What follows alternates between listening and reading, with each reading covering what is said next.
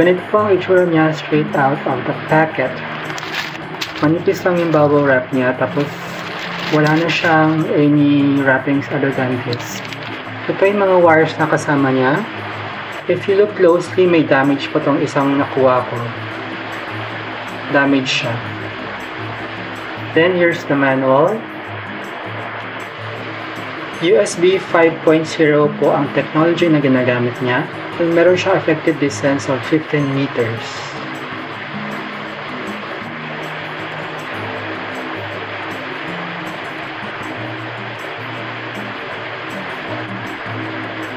Looking good, wala naman pong siyang damage or cracks.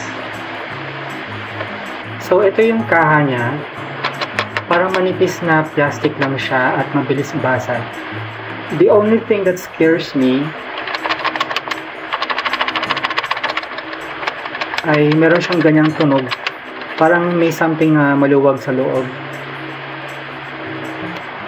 Ito naman ang aking dating Bluetooth audio receiver. Wala namang problema sa sound nito. Maganda ang quality ng output. Unfortunately, it combines both the left and right channels.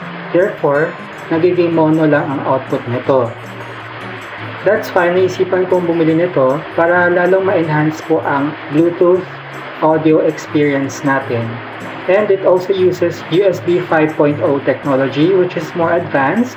Kahit nasa kabilang room ako ay nakakapag-transfer ito ng audio without any lags compared dun sa previous na Bluetooth receiver ko. First, ikabit muna natin itong cable dito for the power source. Ayan siya. And here is the other end.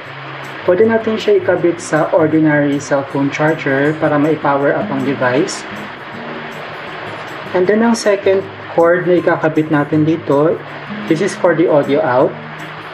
Dito po lalabas yung audio. And then these two here is for the left and right audio input dun sa amplifier device ko. And then ito na siya. Ikabit lang natin itong USB para mag-power on siya. And then you will hear a confirmation once you turn on the power switch.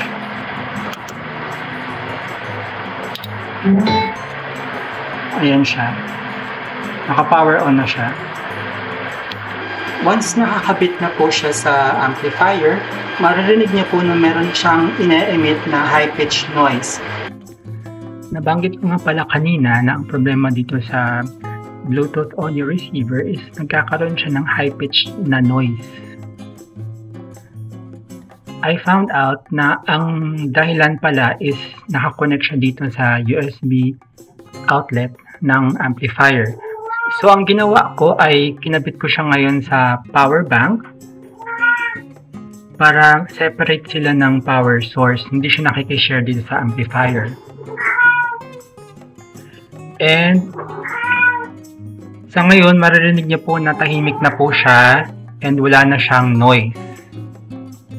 So, yun lang pala ang solution dito. So, itong tatlong buttons na to, makakapag-play po ang device na to by pressing this button in the middle. And then, itong dalawa sa left and right is for going to the previous and the next song. However, if you long press these two buttons, they can act as volume up and down respectively.